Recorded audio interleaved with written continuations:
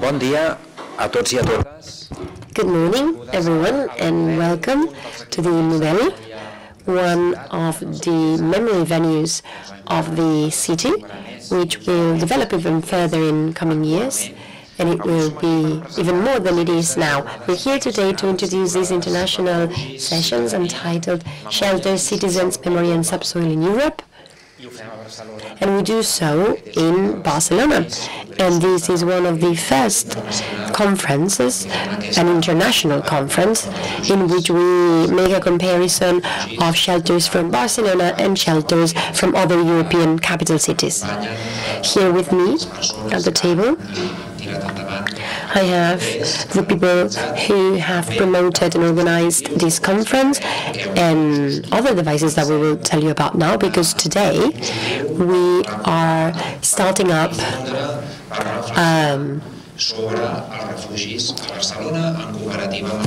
a piece device to commemorate Barcelona shelters and compare them with others in the world. We will start now with this international conference. We will continue with an exhibit, and then we will continue with 2 books. But now I'll pass the floor over first to Jordi Guixé, Director of the European Observatory on Memories of the Solidarity Foundation of the University of Barcelona, and afterwards the curators of the exhibition, Xavier Domènech and Sánchez. So, Jordi, you have the floor. Gràcies, Jordi. Thank you, Jordi. Good morning, everyone, and thank you very much, Xavier, Jordi, Anna, dear colleagues and attendees, and the collaborators who will participate in the different panels and tables coming from different places in Europe. Good morning. I abans de tot, First of all, because I always forget it at the end otherwise, I would like to say a few words of appreciation. The Observatory, the European Observatory on Memories, when Xavier called me a while back, he said, we have a project, we've talked to the town council of Barcelona about air-raid shelters, and has very good photographic materials of hundreds of shelters. And I said, of course, yes, we will discuss the details, but of course, let's do it. It couldn't be any other way. And also in the framework of a collaboration agreement, which is well known by all and has been very fruitful, not only on shelters, but on other aspects and the development of memory activities and the Department of Memory. So I would like to thank the Town Council of Barcelona for their task and their collaboration. Axel Domènech, the Archaeology Service, who has collaborated and been a very active part on the preparation of contents and the structure of part of these contents. Josep Pujadas, Xavi Maese, the commissioners of the exhibition, they will talk to you, Xavier Domènech and Sánchez. Our team and the team of interpreters, Silvia Pala, who is somewhere at the back and who very nicely brought us coffee before, and our team, Andrea, Milanka, Ricard Cuneza, for his great task, Fernanda at the back as well, Xavier Navat, good morning, Ramon, sorry, and there will be also the staff here, who with these activity and others, exhibitions and the in-between management of this memory space that we hope to continue to drive into the future, La Model, Teresa, Angels and Laia. I'm sure I forgot someone, but I had to do this. I had to appreciate the work of these people and not much more. Well, about the conference, we have this transnational perspective from the observatory. We've been applying it for 10 years now, when we talk also about the uses of the past, memory policies, and in this case, with this more artistic view, more documentalistic, and with this reflection of the underground legacy of these social and civil trauma, and trauma that is very much related to the contemporary transmission through these different disciplines, through photography, archaeology, anthropology, even memorial tourism. Mr. Contel, who from the world of associations has been organizing guided tours to the glacier shelters, especially the Amman Square, for many years now. Well, we'll talk about these and more in these couple of days, but always with this transnational perspective, this comparative perspective that helps us to better understand memorial processes and turning these memorial spaces into heritage, oftentimes with jealousy. Why not say it? We always compare ourselves with the French, English, German processes, and we're jealous because here, when we started a few years ago, many years ago, and some of you in my team may remember, we visited shelters all over Catalonia with our helmets on, because there were many problems when talking about victims, common graves, but it seemed like the memory in shelters was more positive, nice. Town councils of the entire political spectrum, because in Barcelona, for example, we had already rehabilitated shelter 307, and well, back then we had better policies, and actually we are already using pictures from that decade, from the year 2000 to 2011, the decade of remembrance.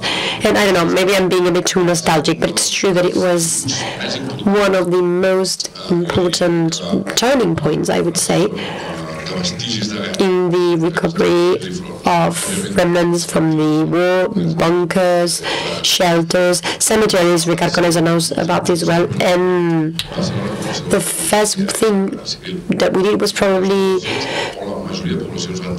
work on arid shelters, and there were thousands of projects or requests of projects. Not all of them became true, and we organized sessions to debate about what to do. We had dilemmas because every district, of course, wanted to rehabilitate the shelters for the civil population to be able to visit them. And we have architectural experts who will talk about them. They are very interesting spaces. They convey memory. They convey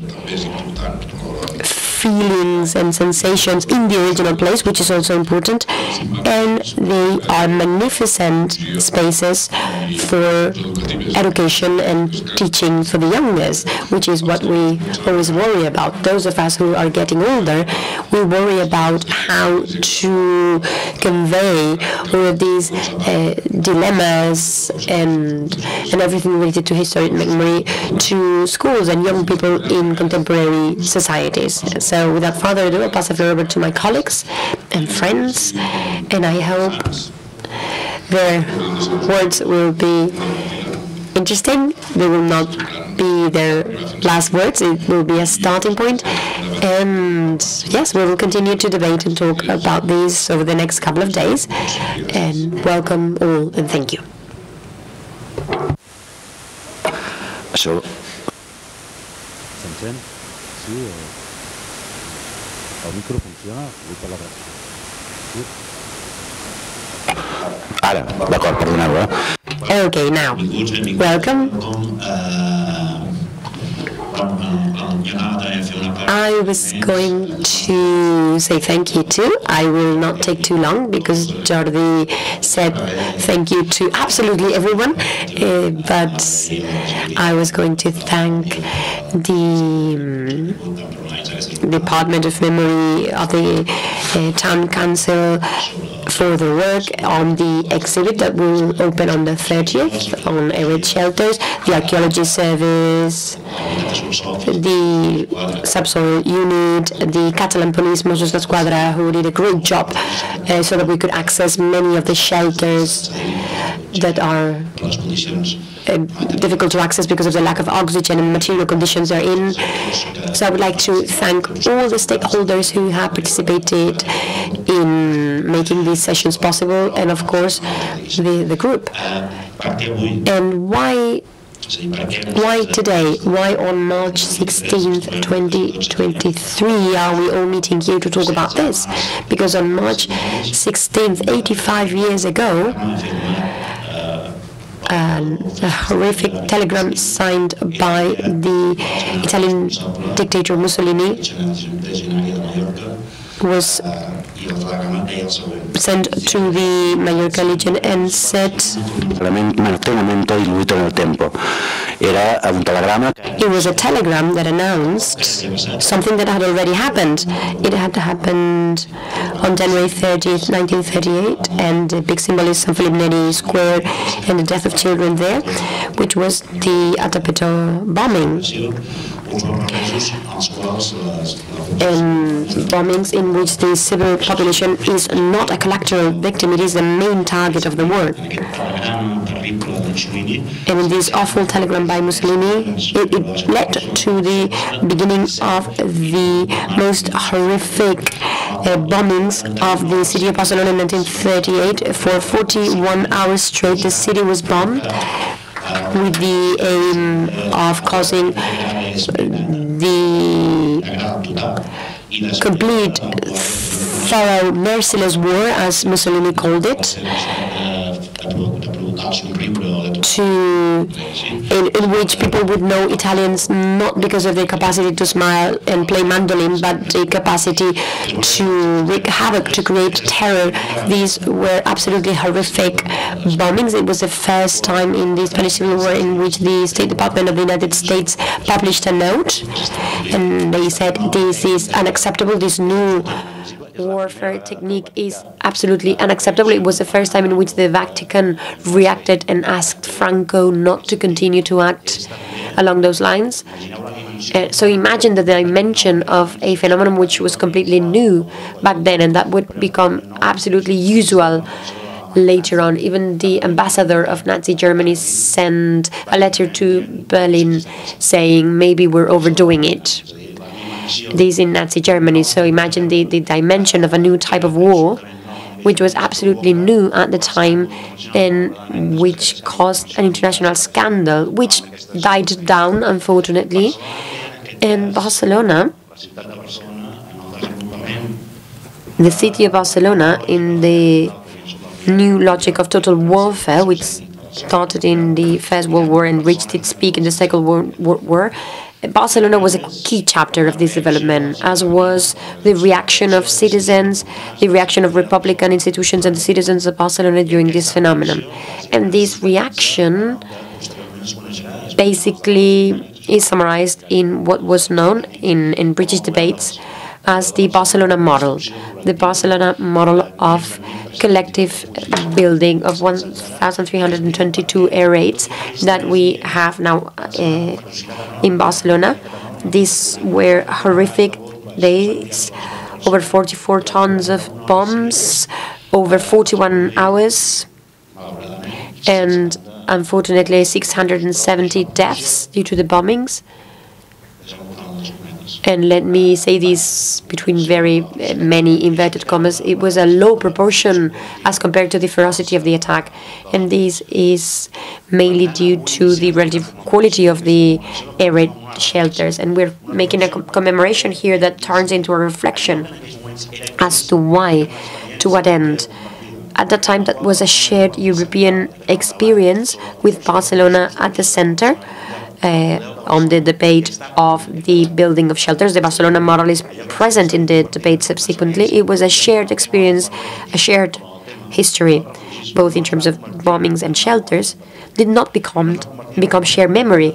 It did not become shared memory, basically, because when most countries in Europe were waking up from the fascist nightmare, here the dark Franco regime night was only just starting. So we were far from any memory debate, memory construction debate of the 30s and 40s.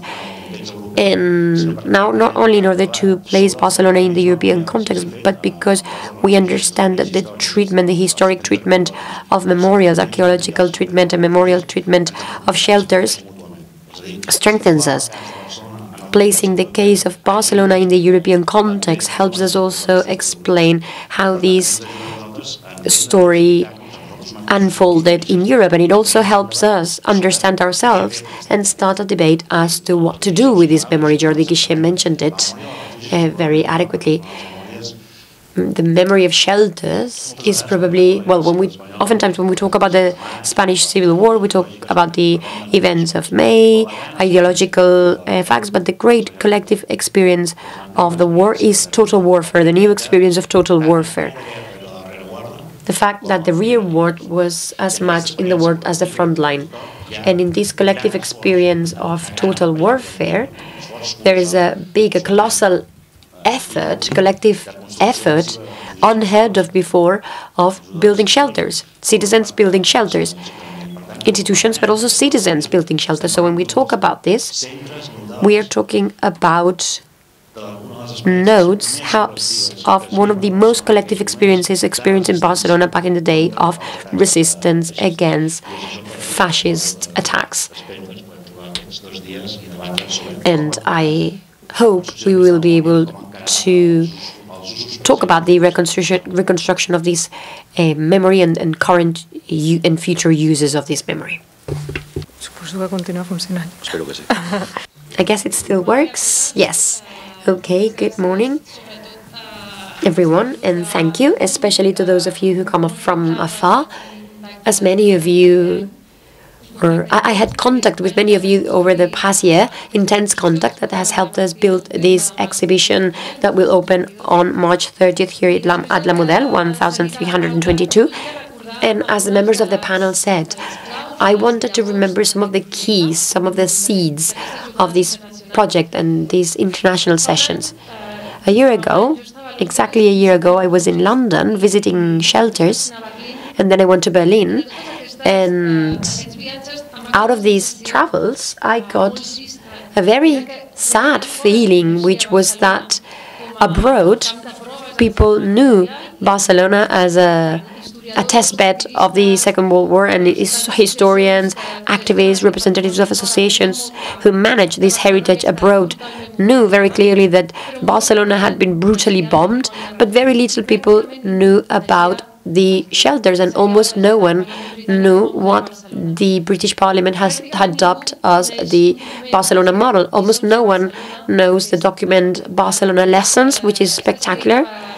It was written by a veteran commander of the First World War who was sent to Barcelona in April 1938, 1 month after the March attacks, because the British government wanted to have a first-hand report in the field about what Republican Barcelona was doing, and he drafted one of the most important documents on Catalan passive defense, which was called Barcelona Lessons, Advice for Local Authorities and Individual Citizens. And that document, which was the result of an intense debate at the beginnings of the Second World War, 1938 and 39, just like the statements of Ramon Pereira explaining this Barcelona model, these air shelters, these community air shelters built in a very specific manner that had helped save thousands of lives in Barcelona.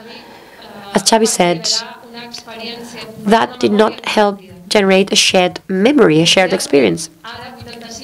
And now, 85 years later, we do not yet have this shared knowledge of, for example, what is being done in Germany, London, Barcelona. When I went to Berlin, Munich, Manchester, London, Paris, I tried to find out what they know about us and what they are doing now.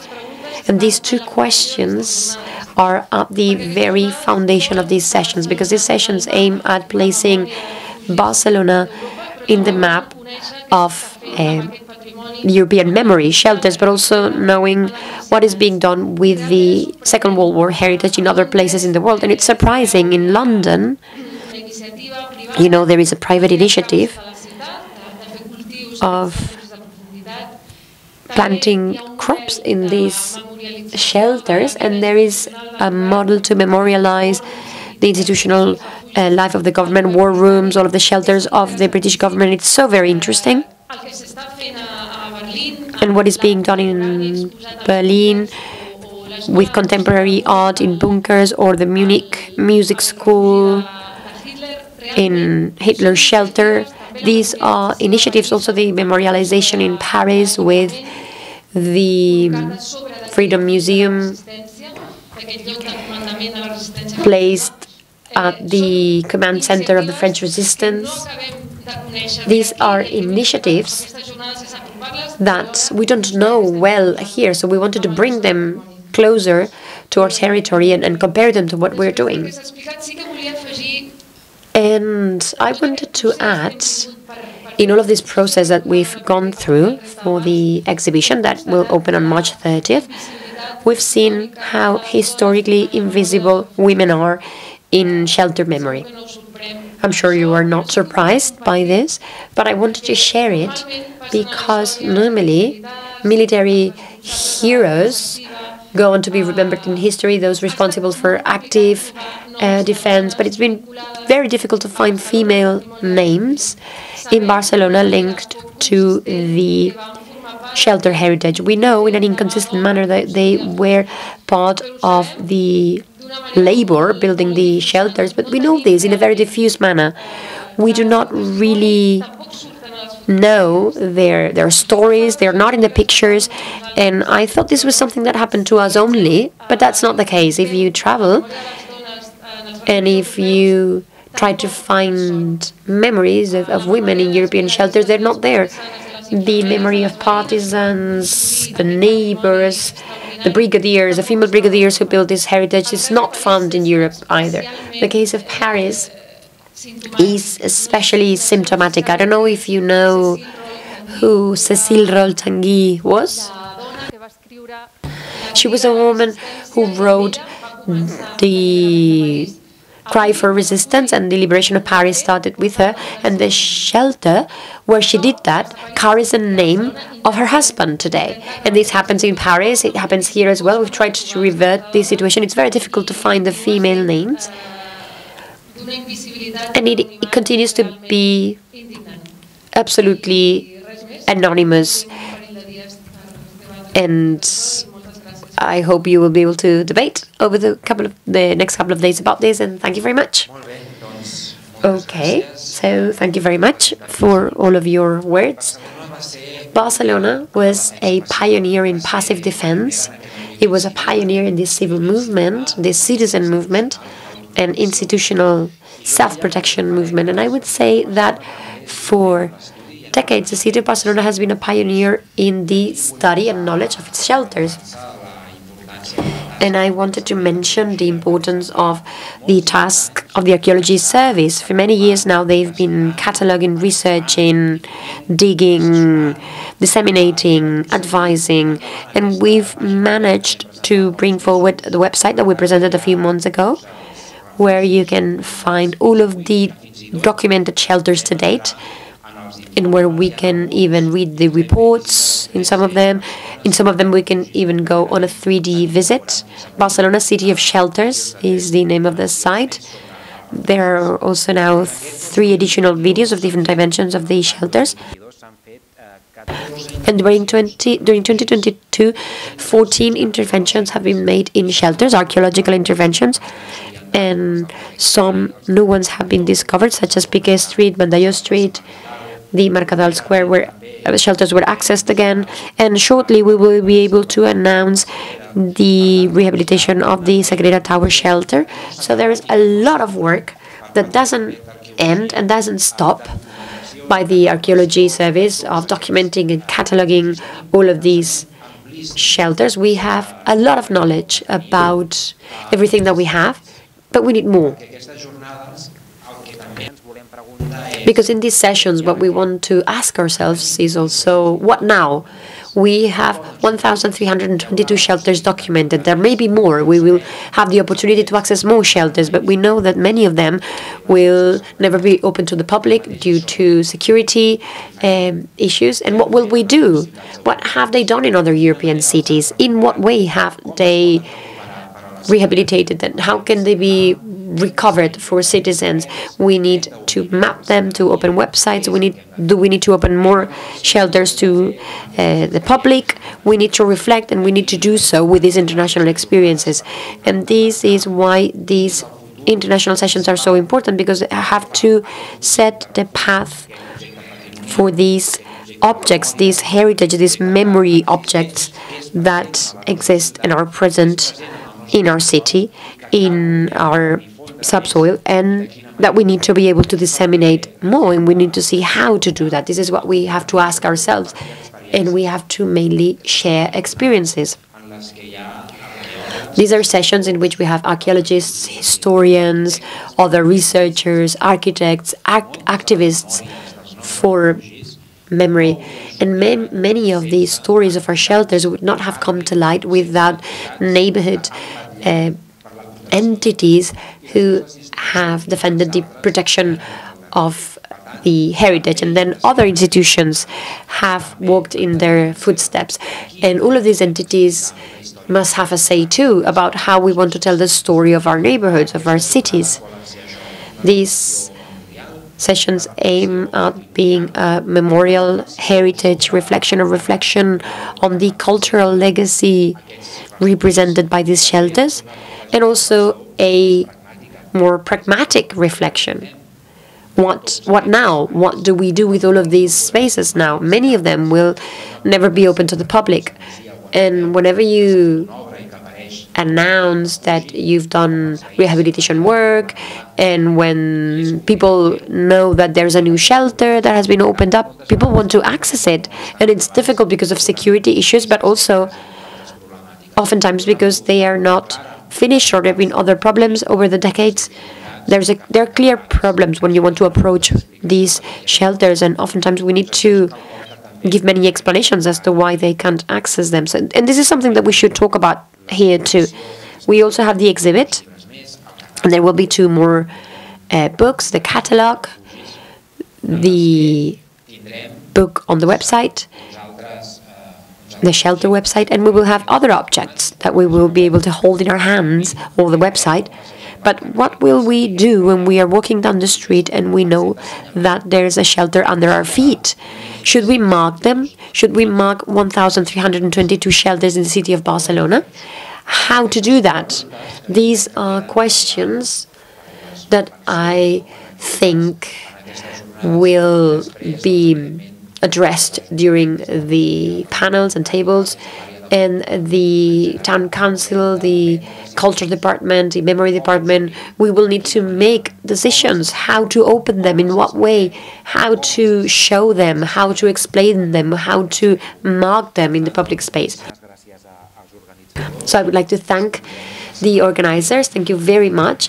And next week on the 30th, we encourage you to come to the opening of the exhibition and have a very fruitful couple of days. Thank you very much.